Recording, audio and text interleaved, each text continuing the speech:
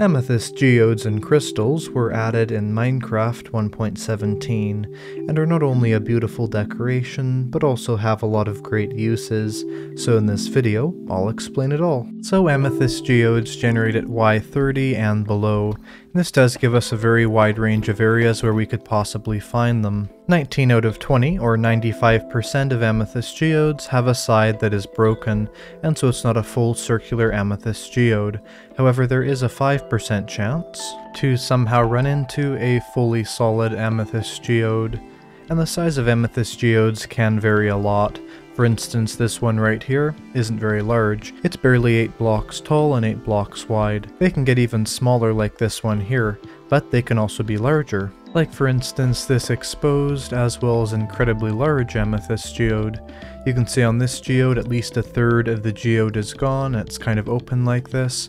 But as well as that, this geode is incredibly large. This one has a diameter of about 11 blocks, and the other one had a diameter of only 7, so it is almost twice the size. And there really is a great diversity of these you can find, especially considering this one, for instance, generated on the upper end of their distribution between Y30 all the way down to the bottom of the world. And they are very likely to be found when you're low down, so oftentimes when you're mining in low down caves or maybe even strip mining, it is not impossible to run into a geode, because there is a 1 in 24 chance for a geode to spawn inside of a chunk at any level, which means that it is very common to find geodes. And because of them being that common, it's actually nowhere near rare to run into a geode that intersects another geode right below it. So for instance, this one right here, we have an effective double geode. In the actual generation of the geodes, there are 3 layers. There is the outer layer, which is a layer of smooth basalt. Then going 1 layer deeper, we have the soft calcite block, and in real life calcite is related to marble, although inside of Minecraft, nether quartz does still resemble marble a bit more than calcite does. And inside of that calcite layer, we have a layer of amethyst blocks. But not just amethyst blocks, 8.3% of those amethyst blocks generate in as a budding amethyst block. And I'll now explain what the amethyst block does. Nothing. Well, not exactly nothing, but the amethyst block does not have a lot of features overall. There's no crafting recipes with the amethyst block. The only real benefit of the amethyst block is that it's good for decoration, as if you walk on top of it, it makes sounds. If you punch it with, let's say, an item, it makes sounds. If you break it, it of course makes sounds. And if you hit it with a projectile, it'll also make sounds, somewhat similar to the breaking sounds, so a little bit larger than just the standing on top of them sounds. And also placing them will make a sound, so if you like the chime-like sound and the color of the amethyst block, it is a great decoration, but as a whole it does not have any uses, and you might think, well, because of the chimes there would be a corresponding note block, but unfortunately not. Here is the standard note block sound, and putting it on top of amethyst we also have that standard sort of piano sound. And so there really is no unique use of the amethyst block outside of decoration. However, what does have a unique use is the budding amethyst block. But tell me in the comments below, do you enjoy building with the amethyst blocks? I found they can definitely be a good building block, but of course they are somewhat situational, as you do not always want to be hearing those. Now what does have a unique use outside of decoration is the budding amethyst block. So let's take a look at the budding amethyst. The budding amethyst appears to be very similar to the standard amethyst, but it has sort of a large dark X shape on it. Now this is supposed to be what the amethyst crystals are growing out of, like this, and you can see that line up there, the crack line up with where the plane of that crystal is. But beware, the budding amethyst is breakable, but you cannot get it even with a silk touch pickaxe. If we break one of these limited supply budding amethyst blocks, they will just disappear. What if we try and push the budding amethyst block? Well, we can get ourselves a piston and a lever, and if we put the piston right here facing the amethyst and we put a lever down and we flick it, basically that amethyst block will just disappear. Now of course you can push standard amethyst if you want to, but that budding amethyst, if tried to be moved, will simply disappear from its current position as if you had broken it. And so when finding an amethyst geode, you want to treat it like a mob spawner, where you don't break any of the limited blocks like these. And it's sort of a farming area that once you've found one, you could base maybe a little area around it. And why is it a farming area? Well, because the budding amethyst grow crystals out of every single exposed side, and you can see that happening right now. This is a smaller crystal, I believe it's the medium amethyst bud. There's also the large amethyst bud, there's also the small amethyst bud, and finally it grows into the full-sized amethyst cluster. And basically the way that the game works is it randomly picks a side of the budding amethyst to grow something on, but if that block is covered up, it just won't do anything. So for instance, let's say this block right here in the ground, only one side of this is exposed. So let's say the random tick picks this, which is about every 70 seconds, and it picks this side of the block. Because it was not air exposed, there was a block here, it just won't grow anything. Let's say the next time it picks this block and it picks this side of it, which is also covered up, also nothing will happen. But then maybe the third time it picks the top side, then we will have an amethyst crystal grow here of the small amethyst bud. The amethyst buds, once they appear on the side of these, or even if you place them on top of these at any stage, they will start to grow, and they will grow in the same way that new of these would pop up. So for instance, let's say this one's right here, and a random tick picks this block, and all the sides are blocked off, and it picks this side, well nothing will happen. Let's say the next time it goes here, and it picks this side that already has a crystal, and this crystal will grow one stage forward, to go from, let's say, the medium amethyst bud to the large amethyst bud. And so more or less, when you find an amethyst geode, what you want to do is fully expose every single side of these blocks, breaking all the other blocks if you want to, and making sure not to break any of the budding amethyst blocks. Now it can be difficult to do so, and sometimes the budding amethyst like this one here is fully surrounded, so you want to be careful not to break this rare and limited block. Although the amethyst geodes themselves are not really rare, if you have one of these very close to your base, you want to make sure that you can keep these handy, as more or less the more sides are exposed, the much faster this will grow. So for instance, the average amount of time for there to be a crystal on just one side from nothing to fully grown is the same chance for that to be on every single side if you have every single side being uncovered. And this is actually how you make an amethyst crystal farm, is by breaking all the amethyst blocks except for the budding amethyst here. And then you can go back through here and there and grab all the fully grown amethyst crystals. But let's talk about the amethyst crystals. The amethyst crystals are a very interesting item because what they drop depends on how you break them. And they don't drop anything if they're not silk touched at the first three stages. That is the stage of the small amethyst, the medium amethyst, and the large amethyst buds.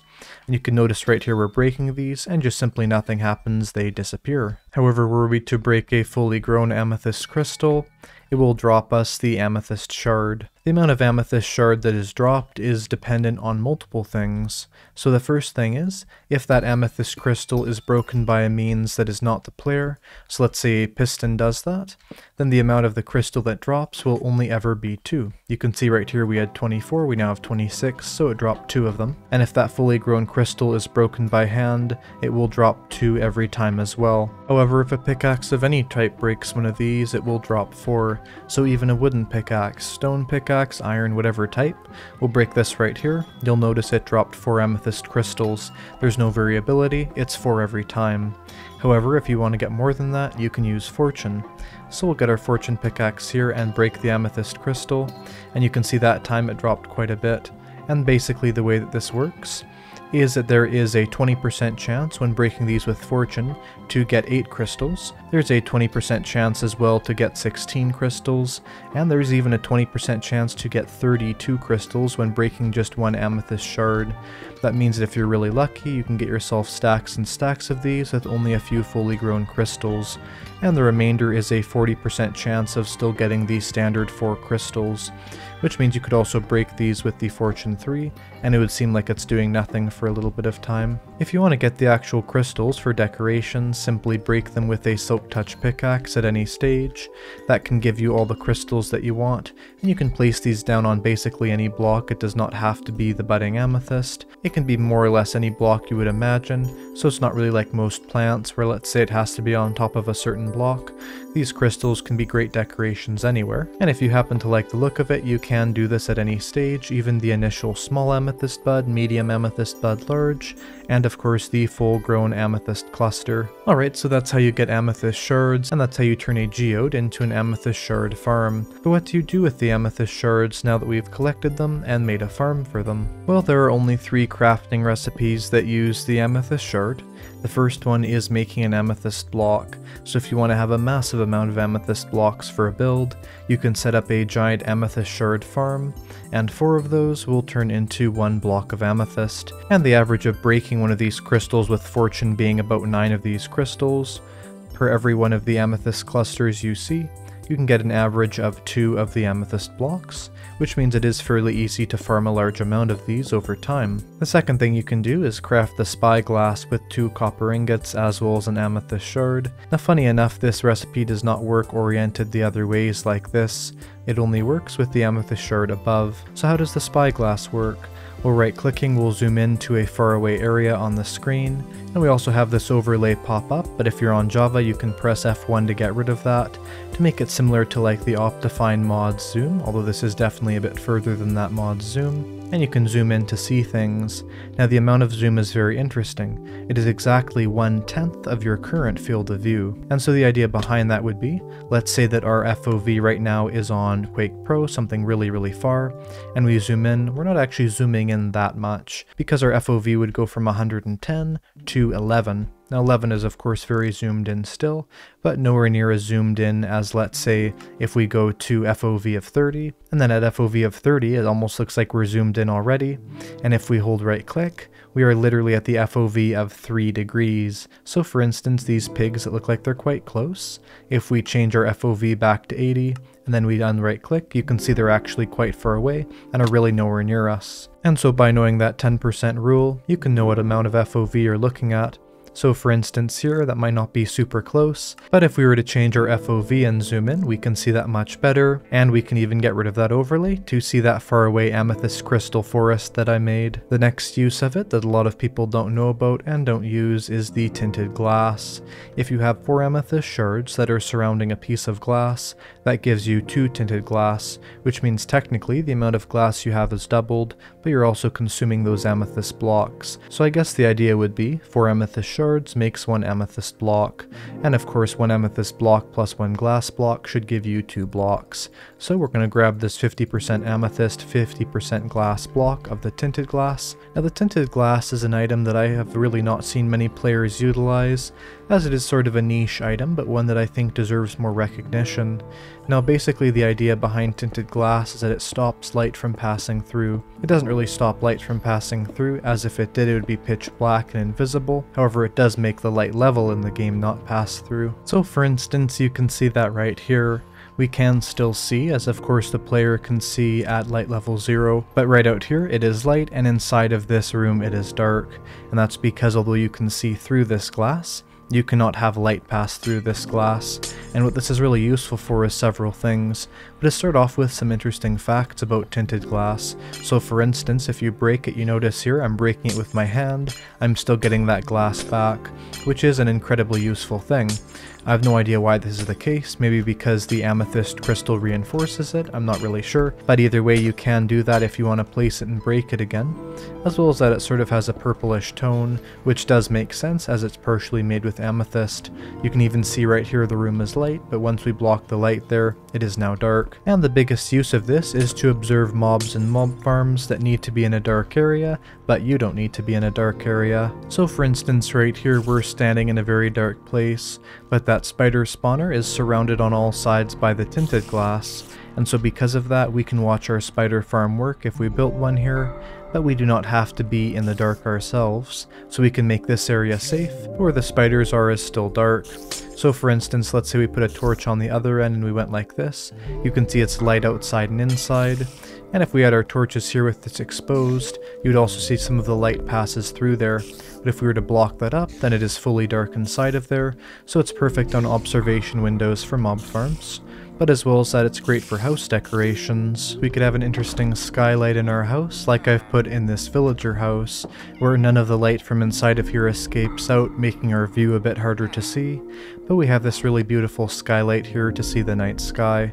And of course the uses are really endless, but in any scenario in which you want an area to stay dark, but you also want to view that dark area from a light area, that's your perfect scenario for the tinted glass. Now that's not a lot of uses for amethyst, so thankfully Mojang has has recently added one more use of the Amethyst Crystal, and I'll go into that one right now. Well, if you're in the newest version, 1.19.1, and you play a music disc with allays nearby, the allays, much like what parrots will often do, will start to dance, like this allay is sort of doing right here. Well, if you right-click on the allay with an Amethyst Shard, the allay will duplicate. We can see that right here.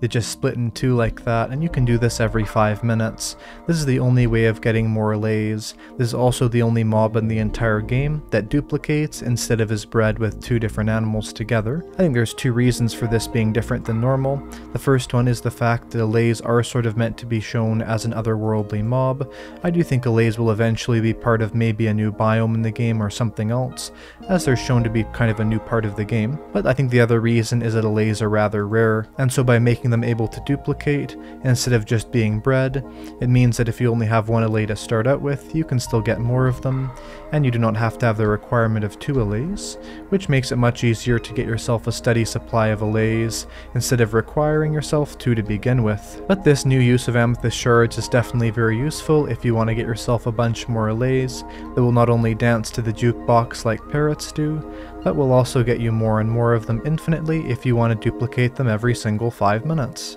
I hope you enjoyed that amazing Amethyst guide. If you did, make sure to press the like button and subscribe to see more content like this. Goodbye.